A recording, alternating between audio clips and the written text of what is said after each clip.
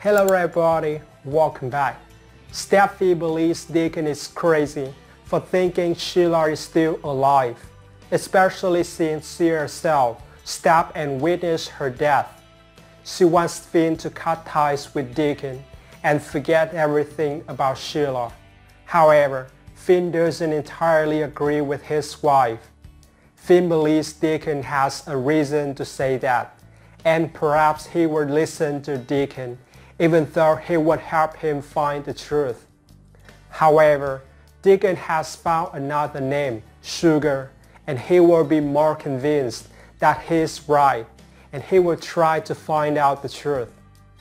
Deacon will have a conversation with Lauren, through which he will learn about the connection between Sugar and Sheila. Perhaps Sugar helps Sheila in this plan.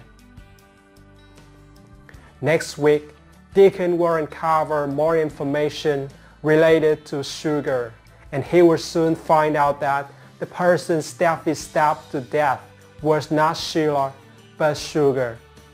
Deacon will also persuade Finn to search with him, and this time, after new evidence, Finn will agree to act with Deacon.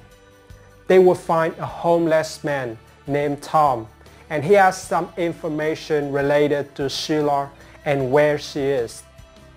Perhaps Deacon and Finn will soon uncover the truth, and they may even discover Sheila's true plan.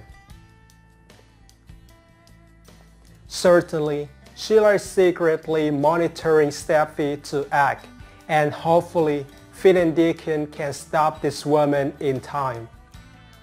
What are your thoughts on this? Please share your opinion with us in the comments. Thank you for tuning in. I wish you a wonderful day and catch you in the next video.